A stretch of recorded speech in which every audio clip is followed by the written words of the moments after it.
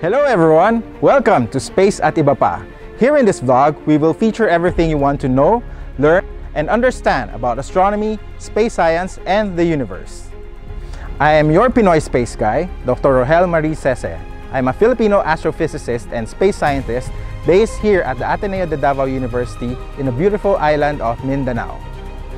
For the past 20 years, I have been working in the field of astronomy and space science, from studying star formation to doing astronomy education and outreach to pushing for our own Philippine space program so that others may benefit from space technology.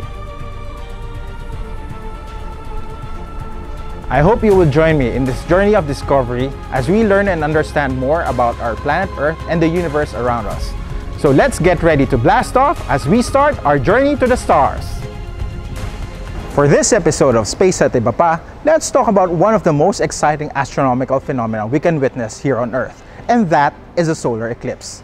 Since ancient times, a solar eclipse has always sparked wonder and amazement, and in some cases, even fear.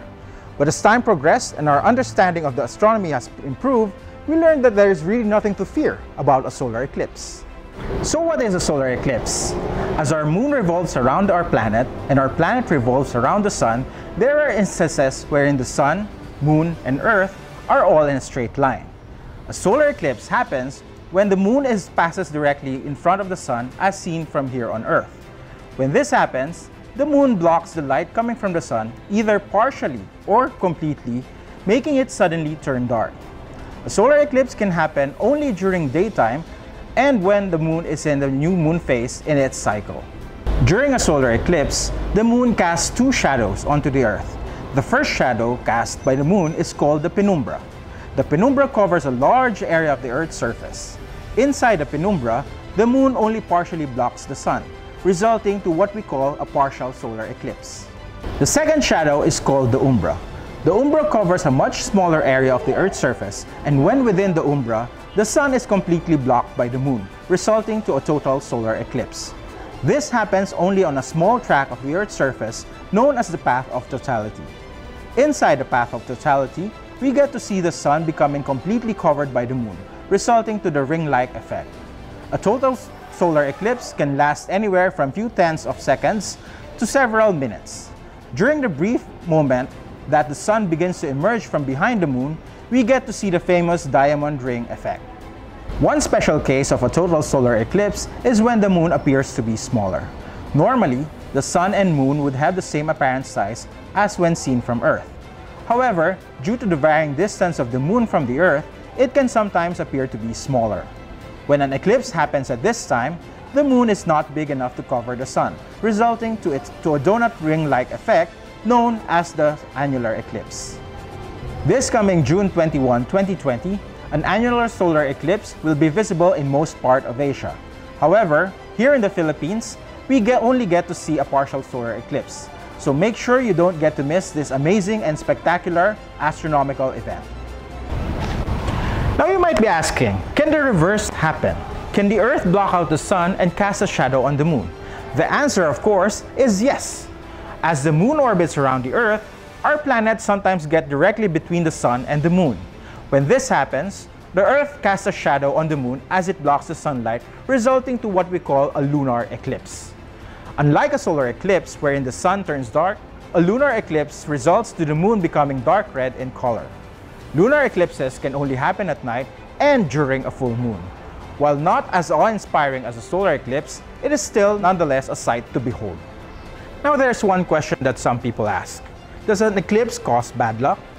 It might sound strange, but did you know that in ancient times, a solar eclipse caused a lot of fear? People thought that a dragon was swallowing the sun, so to prevent it from happening, they make a lot of noise to scare the dragon away. Nowadays, we understand how an eclipse happened, so we know that there's nothing to be afraid of. Eclipses are natural astronomical phenomena that regularly occurs. In fact, astronomers have long been able to predict when an eclipse will happen. One thing we always have to remember is to be careful when viewing a solar eclipse. The sun is the brightest object in the sky, and prolonged staring at the sun can cause significant eye damage and even blindness. Whatever you do, never look at the sun directly without proper viewing equipment. This can burn your eyes, just like how a magnifying glass can burn paper or leaf. There are several ways of viewing a solar eclipse in a safe manner. The most recommended is through the use of special purpose solar filters such as this one. The film in this filter transmits only a very small fraction of the sun's light. However, make sure that there are no tears or creases in the film. Do not use smoked glass or welder's glass, as these do not provide enough protection that may cause eye damage. The second one is through the use of projection method. If you have a telescope or binoculars, you can project the image onto a piece of cardboard or paper.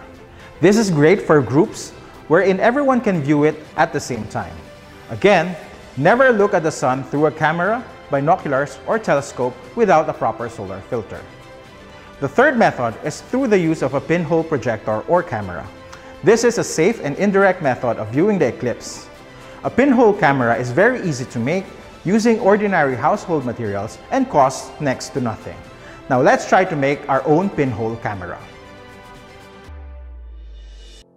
So let's try to make a pinhole projector. What are we going to need? First, we need a box. It can be a used shoebox or any box that is small enough that you can use it easily. Second, you need to have some bond paper or white paper, some aluminum foil, a cutter, a pair of scissors, some scotch tape, and some toothpicks. First step is you have to put inside the box some white paper. This will be your projection screen. So first, you need to cut your paper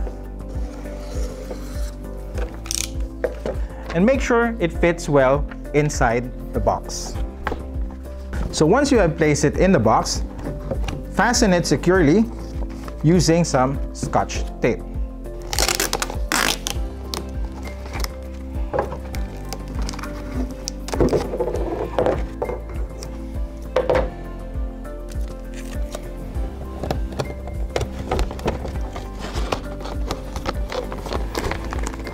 Once the projection screen is fixed on one side of or one end of the box, let's now try to make your pinhole.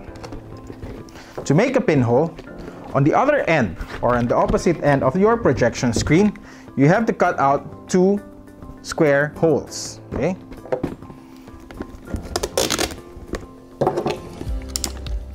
On the left side, this will be your viewing hole. Okay? And on the other side, you have to make a similar size of hole. Okay? Let's try to do that carefully. So make sure you have to be very careful when cutting your shoebox. Okay. Now once that's done, we have to do it the same for the other side. So you can do this with any kind of box. So just make sure that it's small enough that you can easily handle it.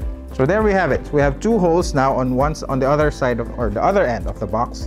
Now, the one on the left or on the right, it can either be one. This will be your viewing hole. So this is where you're going to look in through your pinhole projector. The other side is where you are going to make your pinhole. Okay. So when making your pinhole, you have to get your aluminum foil. Okay. Then make sure to cut it in a size that is slightly larger than the hole that you made in the box. Tape it now onto the other end of your box or on one of the holes. So make sure you get your scotch tape and fasten it securely on your pinhole projector. Now once everything is set, all you need to do now is to make the pinhole. How do you make the pinhole?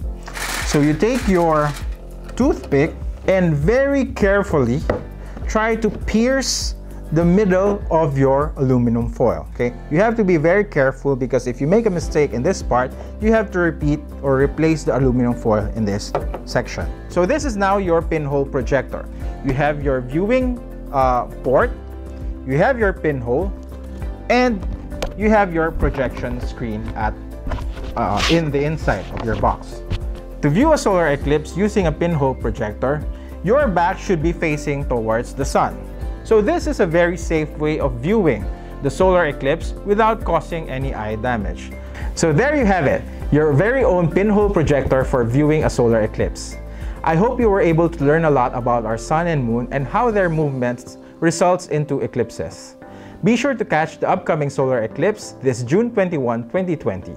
We'll be streaming the solar eclipse on the link shown below, so be sure to join us and witness this rare and awesome astronomical phenomenon.